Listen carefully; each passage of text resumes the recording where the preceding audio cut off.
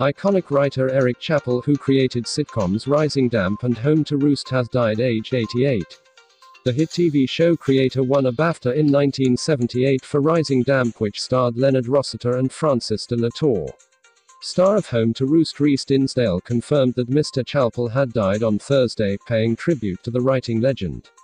He said, "Just heard that Eric Chappell, the writer of Home to Roost, Rising Damp and many other shows, died on Thursday. Thank you for everything you did for me, sir. Your scripts were a complete joy to play. Great times. My love and deepest sympathies to his friends and family." Born in Grantham, Lincolnshire, in September 1933, Chappell worked as an auditor for the East Midlands Electricity Board for 22 years. Several of his novels were rejected by publishers before he decided to become a playwright. His Yorkshire set play The Banana Box staged at the Hampstead Theatre Club in 1970 before moving to the West End 3 years later.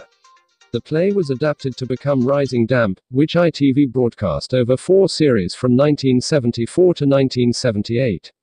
Rising Damp tells the story of miserly landlord, called Rupert Rigsby, who rents out a seedy Victorian townhouse to a motley crew of tenants.